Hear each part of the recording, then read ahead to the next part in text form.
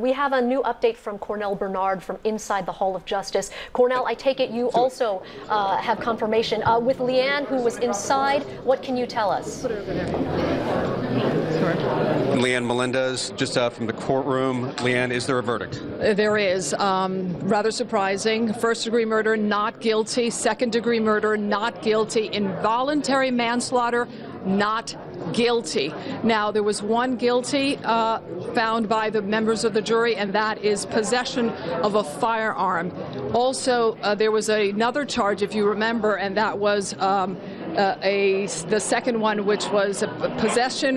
That was found guilty, but using a firearm, he was found not guilty as well. Wow. So very surprising, and very surprising for us too, because if he was found guilty of possessing a firearm, how is it that he was found not guilty on all those charges? Again, first-degree murder, not guilty. Second-degree murder, not guilty. And not guilty with regard to involuntary manslaughter. Leanne, what was the reaction in the courtroom? So the reaction, interesting. I was looking at the defendant, Jose Inez Garcia Zarate. He never showed any emotion whatsoever. As you remember, he has some headsets on. And he just was very stoic, looking always at the judge. And again, no reaction from him. I think I saw briefly Matt Gonzalez, who is his attorney, utter something like, wow.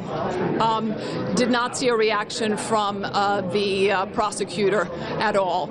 But it was very interesting because the way it went, Cornell, was that the judge asked the members of the jury, have you reached a verdict? And they said, we have. And by the way, it was the foreperson who delivered with an envelope to the judge, and he spent about 3 minutes reading over it. And I can tell you, you can hear a pin drop. It was so quiet in there.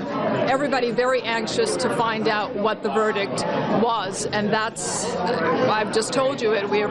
They arrived to that conclusion. Wow.